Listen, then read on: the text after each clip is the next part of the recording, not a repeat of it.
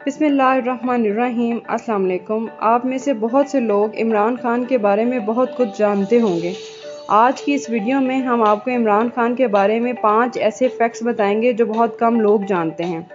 Number 1، Imran Khan Pakistan کی تاریخ کے وہ واحد آل راؤنڈر ہیں جو 1982 سے لے کے 1992 تک 10 سال پاکستان کرکٹ ٹیم کے کپتان رہے۔ 1987 کے ورلڈ کپ کے بعد عمران خان نے کرکٹ ٹیم سے ریزائن دے دیا تھا، لیکن اس وقت کے صدر جنرل ضیاء الحق کی ریکویسٹ پہ وہ واپس کرکٹ ٹیم میں شامل ہوئے اور پاکستان کی قیادت کرتے ہوئے پاکستان کرکٹ ٹیم کو ابھی تک کی تاریخ کا واحد world cup جتوایا۔ Number 2، Imran Khan اور بے نظیر بھٹو ایک ساتھ آکسفورڈ یونیورسٹی میں پڑھتے تھے۔ پاکستان کی سیاسی تاریخ میں چند لوگ ایسے ہیں جو آکسفورڈ یونیورسٹی میں تعلیم حاصل کرنے کے بعد پاکستان کے مایہ ناز سیاستدان بنے۔ ان میں لیاقت علی خان، وسیم ساجد، ذوالفقار علی بھٹو، بے نظیر بھٹو، بلاول بھٹو اور عمران خان شامل ہیں۔ نمبر 3، 7 دسمبر 2005 کو عمران خان بریڈفورڈ یونیورسٹی کے 5ویں چانسلر بنے۔ عمران خان نے یہ عہدہ اس وقت قبول کیا جب بریڈفورڈ یونیورسٹی پاکستان میں نمل یونیورسٹی کے قیام اور اس کے ساتھ الحاق پہ راضی ہوئی۔ عمران خان 2005 سے 2014 تک 7 سال بریڈفورڈ یونیورسٹی کے چانسلر رہے۔ نمبر 4، ایک بہترین کھلاڑی، ایک ہمدرد انسان اور ایک وزیر اعظم ہونے کے ساتھ ساتھ عمران خان ایک رائٹر بھی ہیں۔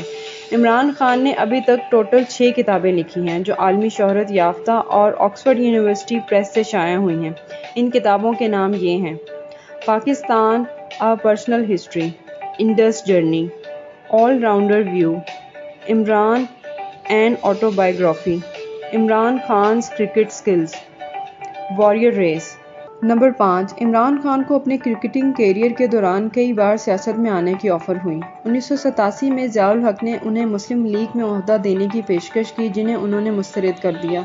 نواز شریف نے بھی انہیں اپنی پارٹی میں شامل ہونے کی آفر کی جسے انہوں نے منع کر دیا، لیکن عمران خان نے 1996 میں خود اپنی پارٹی بنائی اور اس کا نام پاکستان تحریک-ای-انصاف رکھا۔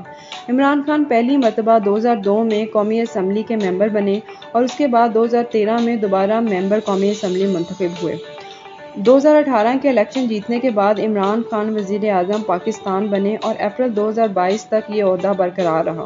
ان سب کے علاوہ عمران خان کی پاکستان کے لیے بے شمار خدمات ہیں، جن میں انہوں نے پاکستان کے کرپٹ نظام کے خلاف لڑنے کے لیے اپنی پہلی بیوی جمائمہ خان سے علیحدگی اختیار کی۔